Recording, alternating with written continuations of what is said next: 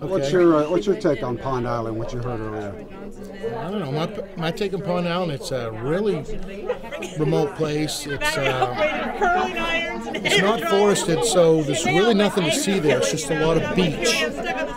And it's really tough to get in, get out. It's one of those places you just don't need to be. Have you ever been out there? No, I'm not going to get that close to Pond Island. Pond Island's just too rough. It's too rough? Too rough. It's almost inaccessible. Have you known anybody that tried to stay on it or anything like that? No, I'm sure that over the years people have had no choice but to get on Pond Island.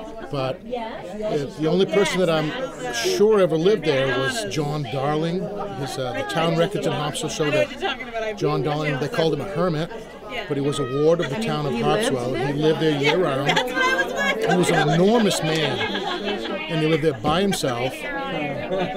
And the pictures of him exist, and living there would be just a continued hardship. A lot of people speculate why he lived there when there's so many other islands that are just so much more friendly to be. Andrew, so what's the bad Tuesday you're talking about?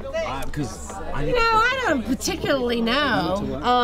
My dad lived in this house, and he has since passed away, but he didn't have any fun memories, recollections, or thoughts otherwise about Pond Island, and so it was just sort of one of those things that we just left alone. Some things are better left unsaid, is what my father said. That's what a lot of people here at this party are saying. Are there any specific incidences, or are there? You know what? I haven't lived here for a really long time, so I don't know in particular all of the bits and pieces regarding that. However, I just know that not so friendly a place. Are there ghosts on the island? I've never heard that there aren't. There aren't. Right.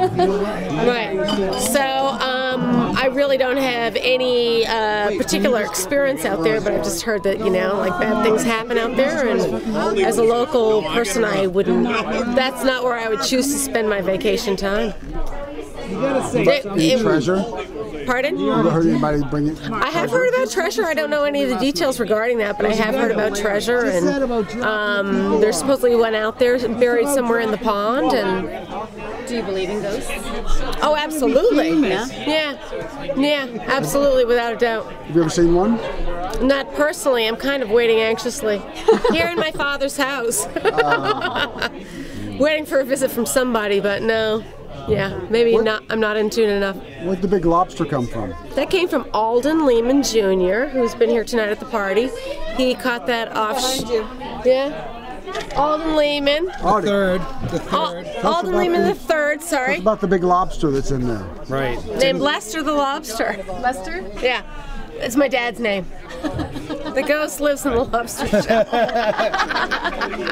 There's another ghost. Are you still talking about this shit? We're talking about the lobster now. Oh, that's even better. Okay, as long as you're off the other topic, then that's cool. Oh, we'll get back to it. Don't worry. Okay. Well. Yeah. Seriously. What about the lobster? How big is it? The lobster, 25 pounds. Jeez. Yeah. And you caught it in a trap, or? No, yes. Coincidence. Damn. In a coincidence. National Fishery Service. No, I caught it in a net, and it's legal. It's legal? Oh, definitely. Oh, wow. And huge.